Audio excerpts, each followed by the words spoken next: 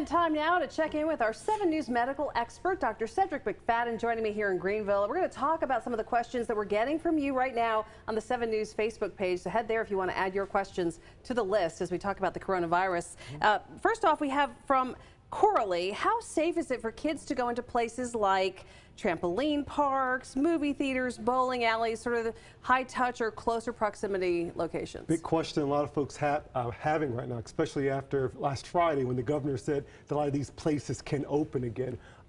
It depends on, number one, the risk factors for the individual child. You know, if the child has certain health problems or you have health problems, you still may want to consider whether or not that's the safest option for you. But even in these places, they're taking in consideration the social distancing as much as possible, as well as cleaning of the equipment or whatever is being used.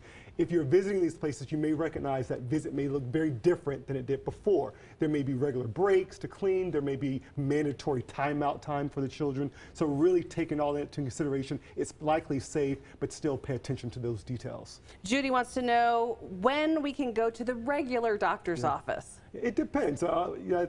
It depends on what type of doctor you're going to. I will probably mention to you that most doctors are ramping up and they're opening up their offices. They're still offering televisits and those visits that you can do by telephone or by your computer. But most doctors' offices are taking appointments now. If not now, they're scheduling out very shortly. So call your doctor on that question particularly. We've got May asking, do we have testing available for children? So testing is available for children because we've seen that children can be affected by it. And sometimes when children are affected, they may not even have symptoms then. They may present later, like with that syndrome we've talked about before.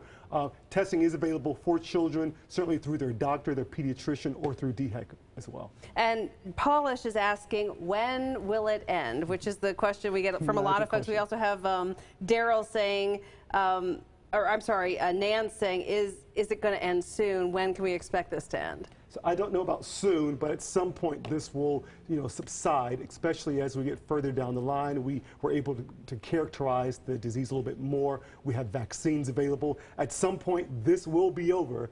It's probably not now, and so we have to continue to do all the things that we know to do to be very careful and cautious. And we had another viewer asking, September, will we see another spike?